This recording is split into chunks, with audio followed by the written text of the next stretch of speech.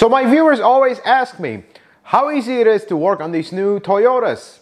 They seem to have all this technology and all this advancement, and now the DIY mechanic can no longer touch them. Well, in this video, I'm going to show you how simple it is to do most of the tasks in maintenance. In this video, we're going to be focusing on the spark plugs replacement on the A25A dynamic force engine. Now, this doesn't apply to one car, as this engine is used in hybrids and non-hybrids and a lot of the newer cars, and the procedure is all the same as long as you have an A25A or an M20A, like in the 2020 Corolla and up. But before we get started, if you're new to the channel, welcome. Consider subscribing to the channel. Check out some of my other videos. If you're a returning subscriber, well, thank you so much for watching another one of my videos. And without further ado, let's get to work.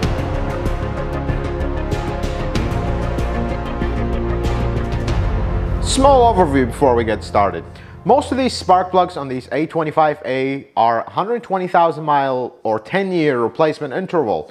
Some of them, and I say some of them, that's why I want you to check your owner's manual, could have a 60,000 mile replacement interval for the spark plugs, or 6 years. So always check your owner's manual, the maintenance guide. Make sure that at the miles that you're replacing them, they're actually required and you're not overdue. That's very important. Secondly, with these engines, with everything that's going on with them, there's one thing that have changed. Please do not use aftermarket spark plugs. I've already seen some issues with spark plugs with this engine where the incorrect spark plug was used and it really caused a lot of problems. This is where things change. Folks, we're in the new era of engines, if you would, so sticking with the original parts is a big deal. Don't go running to the dealership and buy it at full price. Shop around. Be careful from counterfeits. And I'll leave a video in the description on some general idea on counterfeit parts, but buy it from a dealership online, buy it from parts.toyota.com, whatever price you can get for the original, genuine, non-fake originals. Having said that, let's go remove the spark plugs. First things first, the beauty cover. By the way, folks, this is not just a beauty cover. If you notice, these engines are pretty loud, as you can hear here. That's because they have a direct injection and they have a high pressure fuel pump right there. And this cover actually keeps that noise down. So just thought I'd throw this one in. Let's grab this cover, pull it off. It just pulls off, has 3 tabs right here, comes right out.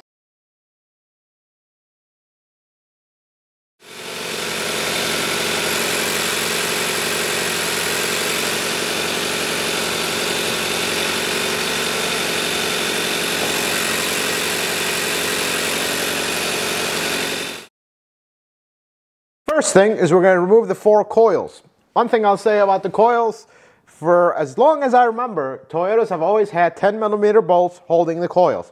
Well, with the A25A, they are 8mm. So I guess not a big deal, just thought I'd let you know.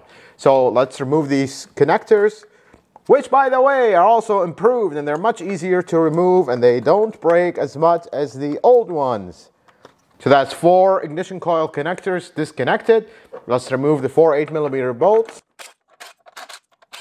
There's that. Let's pull the coils out. This coil, I've talked about this before, also has that rubber seal, that weather seal. Make sure that comes out with. And the coil kind of looks different. It's very skinny here. But otherwise, it's just a good old coil. There's actually a change in these coils and how they work. I'm not going to get into it too much, but you notice it's a 3-wire coil, not a 4-wire coil. They removed one wire that was a ignition trigger, but that's about it. But otherwise, this coil is very simple, non-interchangeable with the old stuff, because remember, 3-wire coil versus a 4-wire coil in the past. Let's remove all 4 coils. Doesn't matter if you mix these up, they're all the same. There's no reason to put the coil exactly where you took it out from, so just take them out. Let's remove the spark plugs. To remove them, you will need a 14mm socket. Now, this is a specialized snap-on one that is super expensive, doesn't make sense for DIY. In the description of this video, I will leave a link to my Amazon affiliate store where I did recommend one that is specifically designed for spark plugs that has the rubber inside to pick up the spark plug when you take it out. That is on a budget. You don't need to buy an expensive professional grade one like this one. The other one works exactly the same. So let's go ahead and remove the 4 spark plugs. But before we do, Many of my viewers on my previous spark plug videos have asked, do we remove this when the engine is cold, hot? And I always told you, warm. So run the car, be driving, let it sit for an hour or two, and then take them out. You don't want to take it out when it's super hot, because you could then damage the thread. You don't want to take it off when it's stone cold, because then, if this is an older engine with some carbon buildup, you're going to have issues pulling these spark plugs out, and they're going to get tight. Toyotas are not known, and especially this engine, is not known for stripping the threads and whatnot. I just thought I'd let you know, drive the car, park it, wait a couple hours, then tackle your spark plugs. So let's go ahead and remove these spark plugs.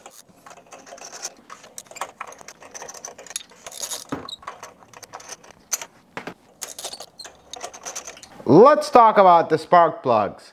This is a perfectly healthy spark plug. I want you to see how it looks. The back has a slightish white tint to it. The electrode inside is clean.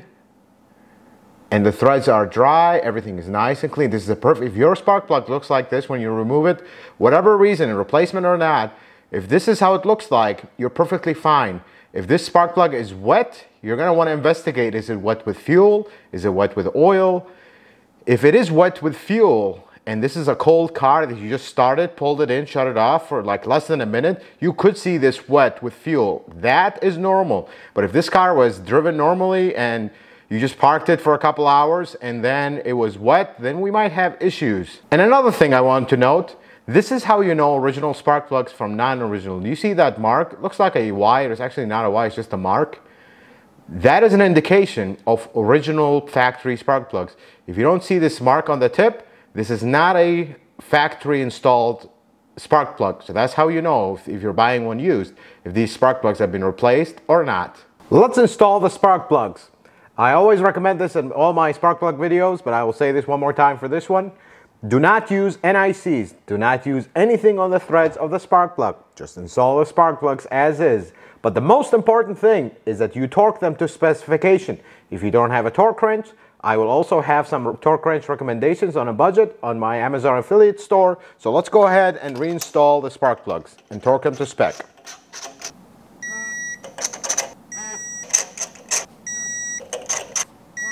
All the spark plugs are torqued to 15 foot-pounds.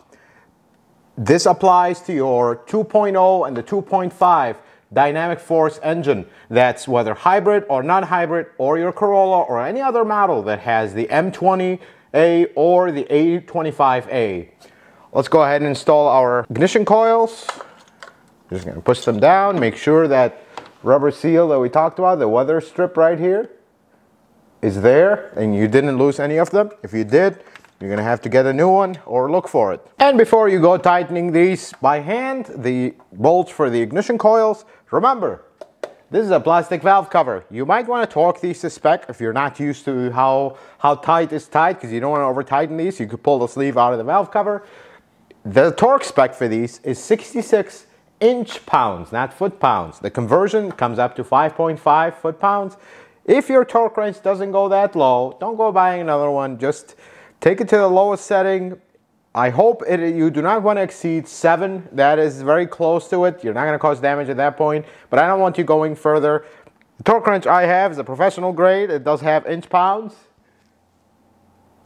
We have 66 right there, inch-pounds, so I'm going to go ahead and torque these to spec.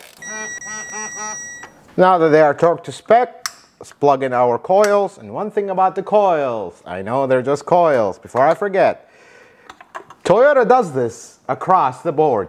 You will notice one gray connector, one black connector, one gray, one black. Now the harness doesn't allow you to plug the wrong one, but it's just a small detail so you would know you're plugging in the right one. Gray, black, gray, black. So let's plug those in. And at this point, all we got left is the beauty cover. Some people have a hard time installing this cover because it's a little flimsy and it's not rigid like the old ones. So the best way to do this is line up your opening for the fill hole first, then kind of move it around until the clips start, and then push it down. There you go, simple as that. See, I told you it was not too bad. That's one job done. And it was not even bad, and life is good. So there you have it, folks. This is not bad. This is very simple. I highly encourage you to do it. Don't be intimidated by these new engines. Many of the maintenance on them is still very simple. It's still a Toyota. They're not making this spaceship that requires special training and special procedures. Yes, certain things are, but usually those things are the things most DIY mechanics didn't even tackle, even in the old stuff. I hope this video was helpful and informative. I hope you learned something new. If you have any additional questions, leave them in the comments below. I'll be more than happy to help. If you like this video, consider giving it a thumbs up. If you're not a subscriber, consider subscribing to the channel. Check out some of my other videos. And until the next video, folks, may the Lord bless you and keep you, and you have yourself a wonderful day.